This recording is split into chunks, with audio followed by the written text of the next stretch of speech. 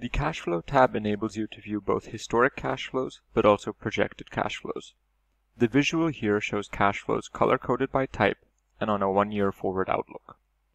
If you scroll down, you can see the same output, but transaction by transaction, with details including distribution amount, estimated payment date, and more. Once again, we can filter the data here by multiple parameters. Click Filter View, and then select the parameters that you'd like to see.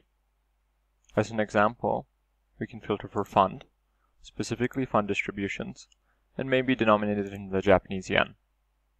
We can apply the filter, and here you get the output accordingly.